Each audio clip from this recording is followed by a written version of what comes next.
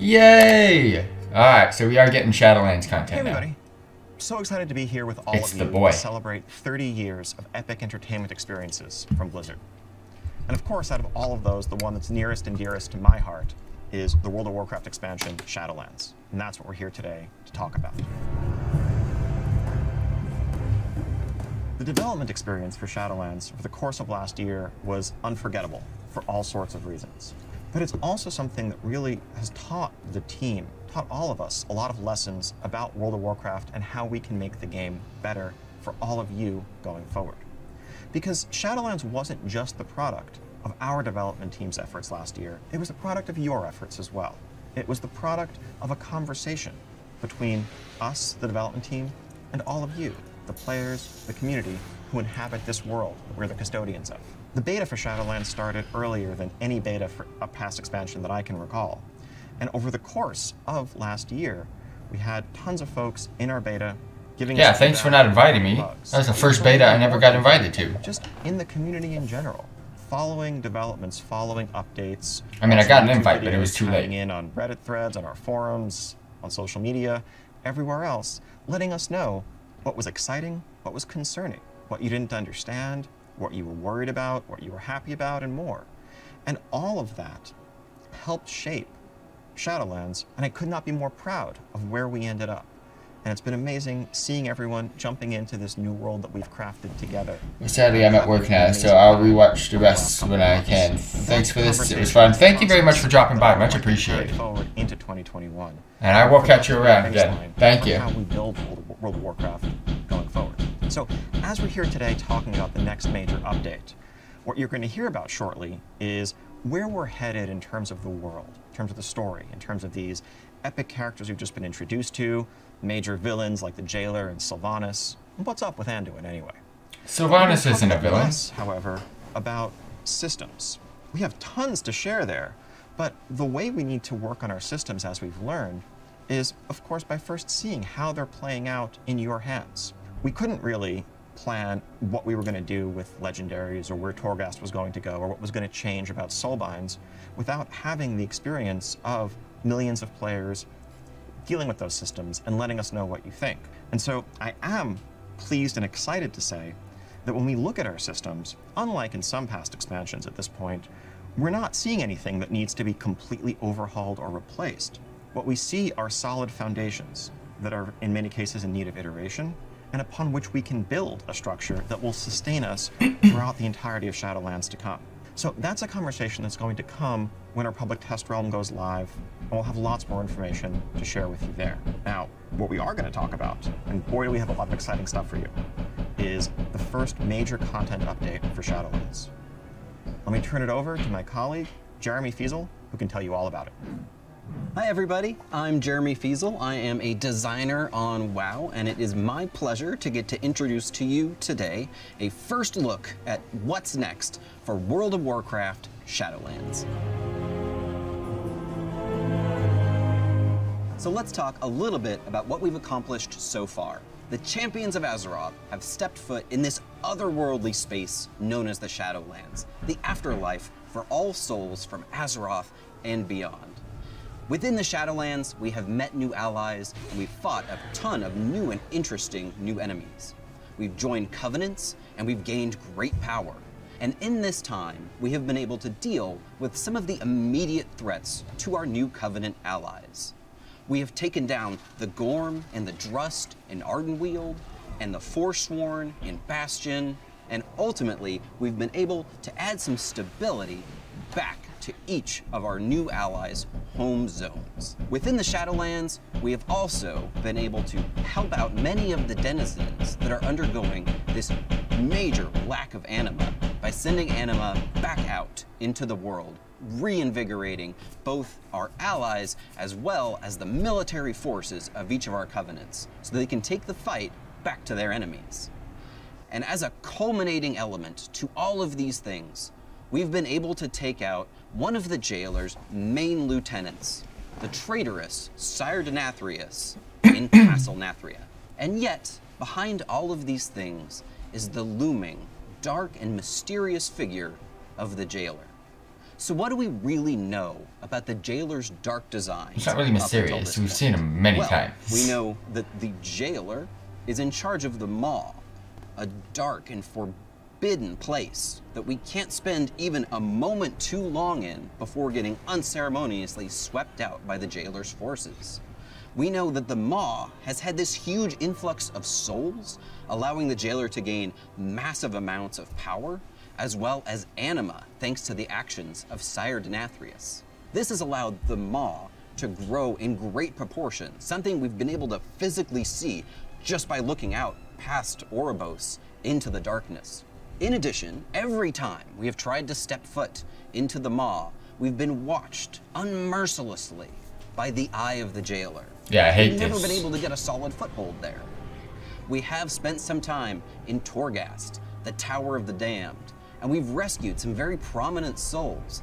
But again, we've never been able to get a solid and consistent foothold there and make any real progress. The jailer remains this mystery of the Shadowlands, and exactly what his dark designs are for the afterlife are still unknown. This is the story we will be investigating in our first major content update for World of Warcraft Shadowlands, entitled Chains of Domination. I hope they give us all the information on what to expect. We're going to be very centered around the jailer's forces and his plans. What do him and his champion Sylvanas have in store for the rest of us? And how does this influence our allies in Ardenweald, in Bastion, and elsewhere? The jailer will make his first attacks, showing his hand, and we'll be forced to defend our brand new allies, as we see what the jailer's designs for the Shadowlands truly are. Let's take another look at that cinematic, showing what fate has in store for Anduin in Chains of Domination.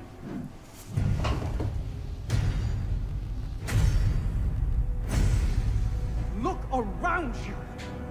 What makes you believe you're not just a weapon to achieve his ends? Enough! Join our cause, or be made to serve.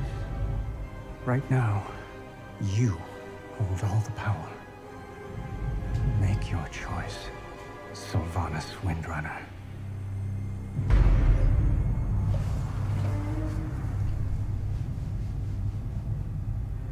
Despite all our efforts, the Maw continues to grow. What if Denathrius' treachery is irreparable? The Primus is lost. Bastion cannot save the Shadowlands alone. None of this should have happened.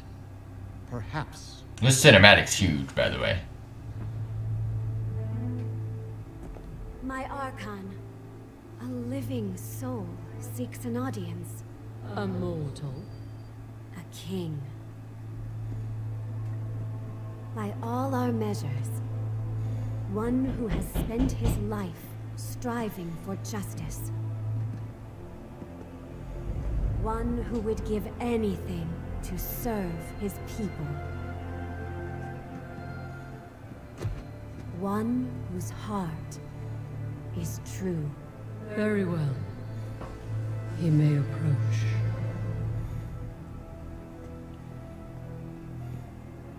Step forward. My Ascended have spoken of you. The king, held captive in the Maw. That prison could not hold me forever. Why have you come to Bastion? You have a key that I need. You will release this soul from your grasp. No. He is bound to me, just as you were sought to bind your own. Get clapped.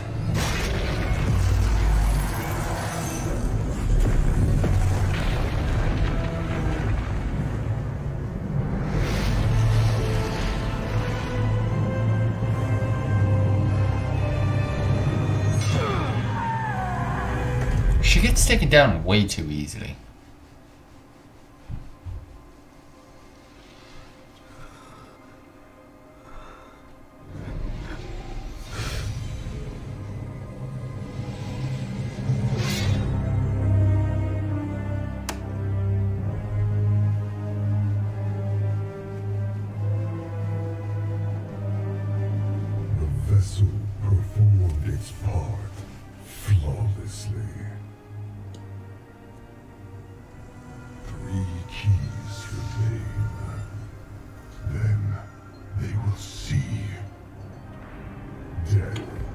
Sylvanas is very skeptical in this situation. There's no way we're gonna kill it. I feel Sylvanas, man. Blizzard's gonna do it. There's a lot to unpack there. But as you can imagine, we're not going to take a strike like that sitting down.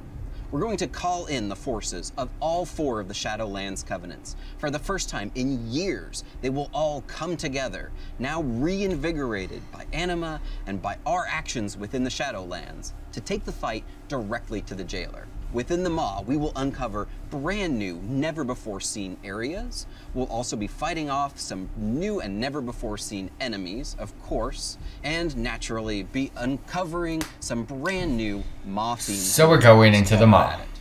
Our return to the Maw includes not only a chance for us to push back against the dark designs of the jailer, in areas that previously were very forbidding for us, where we really weren't able to spend very much time there.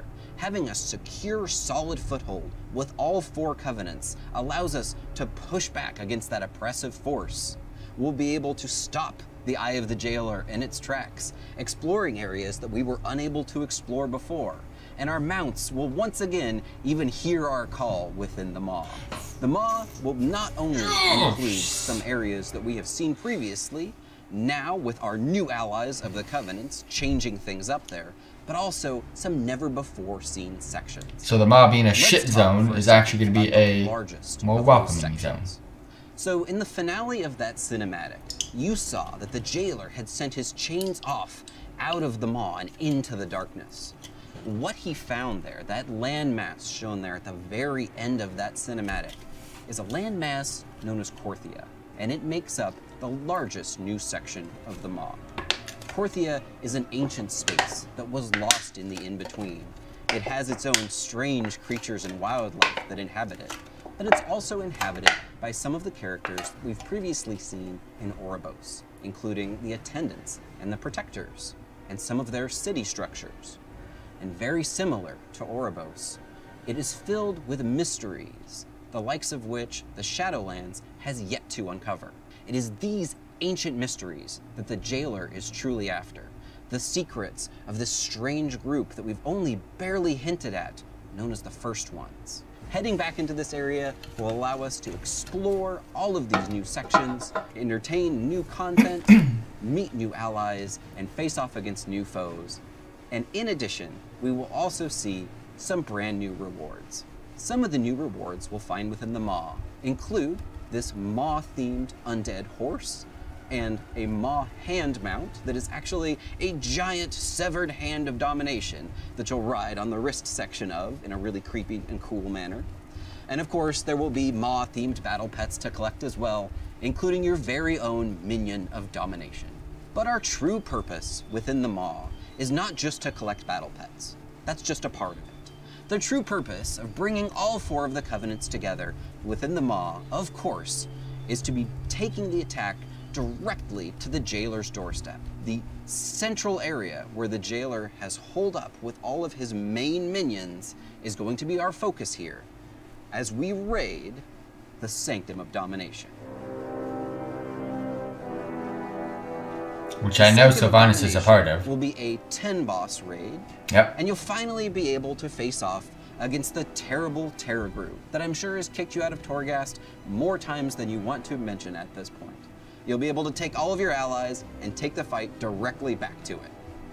We'll also be facing off against the creature that is the actual eye of the jailer and figure out really what is the jailer's eye here. Those of you that were fans of the lore of the Titan Keeper Odin might have some interest in that particular fight.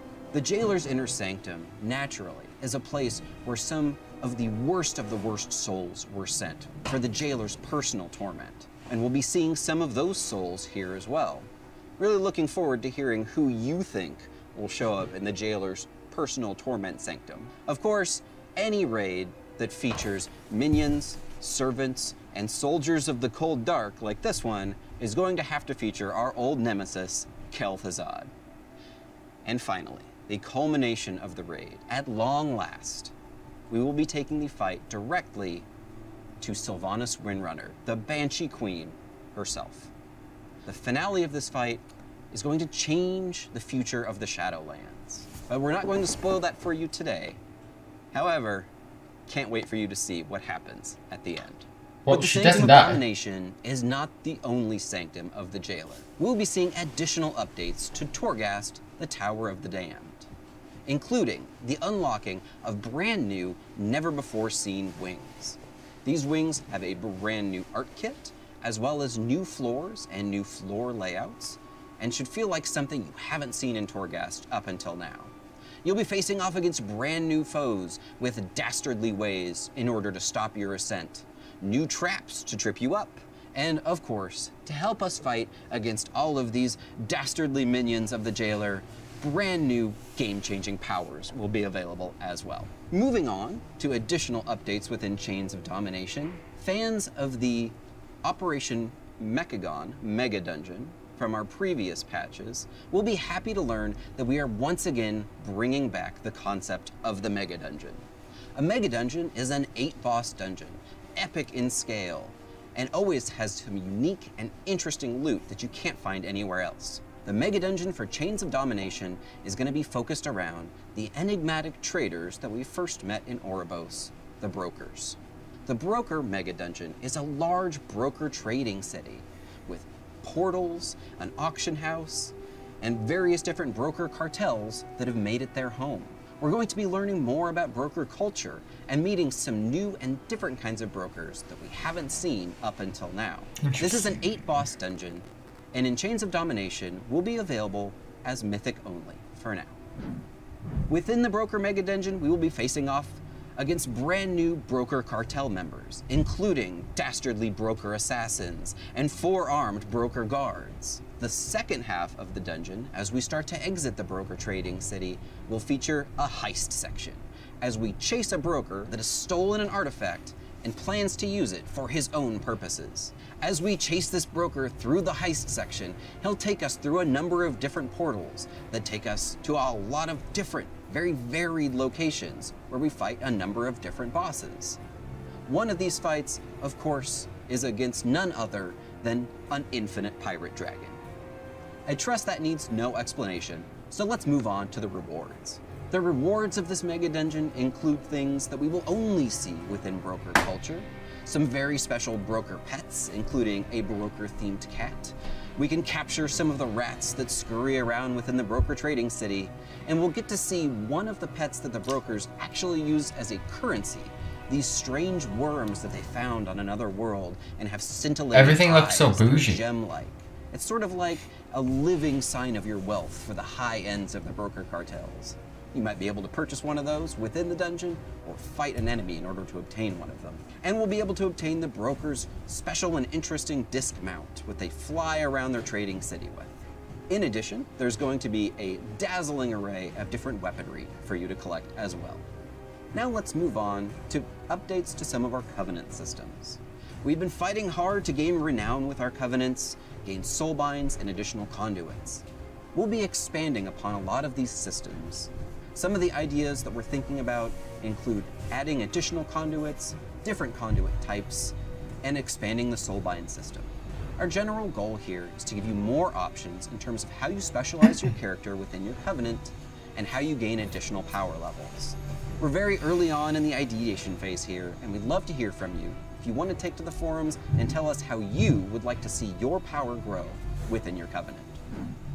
Patch 9.1 also brings with it flying, something that we mentioned a while back, and we're sticking to it.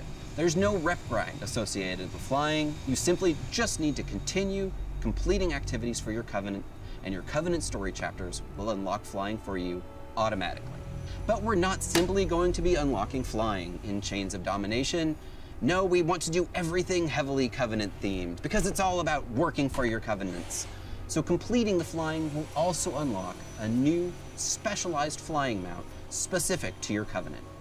For the Kyrians, activating Anima to the Eternal Forge has allowed your stewards to once again produce this powerful flying Centurion that hasn't been seen in ages. The black and purple one Night Fae, looks cool. activating Wild Seeds with Anima that were thought lost to the drought will reawaken our powerful ally in the Wolf Serpent. They're kind of like Cloud For the Serpent. Maldraxians, The Necrolords naturally go to their I natural feel this is gonna be environment, boring. throw a saddle on one of the giant corpse flies buzzing around their backyard, and send that on into combat. There's one thing that you do know, they're not going to be afraid of the stench of death. And for the Venthyr, activating anima within Revendreth has allowed us to empower these Stoneborn brutes, giving us anima-infused Stoneborn allies as our brand new flying mounts. But that's not that all. white and red, Continuing though. to advance your covenant That color and scheme's renown, nice. also unlock a set of cosmetic armor. Cosmetic armor sets can be worn by any armor type, from cloth to plate, and they can be mixed and matched with any of your transmog outfits if you want to take just pieces of them, producing a variety of different unique outfit possibilities. The cosmetic armor set for the Kyrian is stylized after a Kyrian courier who might be rushing across the fields of Bastion with a missive. It's very lightweight, it's very airy. For the Night Fae, your cosmetic outfit will be themed around the Forest Defenders and includes many natural wildlife elements, including the horns I hope of the great Matraxis one looks the cool. leaves of the various flora around Ardenweald. As you can see, the colors here are actually themed after the seasons as well. For the Necrolords, we went all the way back to the Warcraft 3 initial idea of the Necromancer in this classically inspired Necromancer set, updated with Let's Necrolord freaking colors. go. Everybody who's a Necrolord will finally get Let's to go! have a little bit of Necromancer in them as We well. got something And good. finally, for the Venthyr, no Venthyr transmog set would truly be complete without That was some nice. finery, That was nice. just waiting for the next Venthyr fancy party to break out. Venthyr players will be able to obtain Oh, we got the these best for fancy sure. outfits for whenever you need to head off. We to a flexing. ball. Chains of Domination will also herald the beginning of Shadowlands Season 2, where we will be seeing the addition of a brand new Domination-themed affix for Mythic Plus, an item level increase across the board in terms of available item levels that you can pick up by doing just about anything in the Shadowlands. We'll also be seeing the beginning of PvP Season 2, and something special in this PvP season that we're looking for is an Honor Talent refresh. The idea here is to take a look at some of our unused or underutilized Honor Talents and freshen them up a bit, change things around in terms of the PvP meta. Warlocks are gonna need We'll a huge also be change. seeing the introduction of seasonal rewards. These include both brand new colors of the Gladiator and Mythic Plus achievement mounts, as well as our new Vicious mounts. In this case, the Vicious mount is the Gorm. The Gorm was already pretty vicious, so slapping a couple of pieces of armor on that and sending them out into combat was a natural thing for the forces I still need to of get the my spider. Alliance and Horde to do. Alright, let's take a second to recap everything coming at you in Chains of Domination. First, we've got some major story quests, including a lot of the main characters of the Shadowlands that are centered most specifically around the designs and plans of the Jailer and his attacks on our allies in our covenants. We will be taking revenge by taking the fight directly to the Jailer in the Maw and forming a permanent presence there with all 4 covenants. We'll be exploring some never-before-seen sections of the Maw, including this new area known as Korthia and its various mysteries. We will be taking the fight directly to the Jailer himself in the Sanctum of Domination raid, which has the final boss as Sylvanas Windrunner. And we'll be making updates to Torghast, including some never-before-seen wings, floors, creatures, and powers. We'll be introducing a new mega dungeon themed around the Seems like a brokers, decent amount of floating content. over Trading City, with new bosses to fight there and some very unique loot to obtain. We're going to be expanding upon the conduits and soulbind systems and adding additional choice and power to your presence within your covenant. And alongside that, we'll be seeing some brand new covenant rewards, including covenant-themed flying mounts and covenant-themed cosmetic armor sets, both of which will be available in a variety of different colors to collect. And finally, we'll be seeing the launch of Shadowlands Season 2 and everything that entails. Thanks everybody for checking out our Shadowlands update. We've got a lot of really cool stories to tell still here in the Shadowlands, and we can't wait to get this content into your hands. From everybody on the World of Warcraft team, we hope you enjoy Chains of Domination, and we'll see you in the Shadowlands.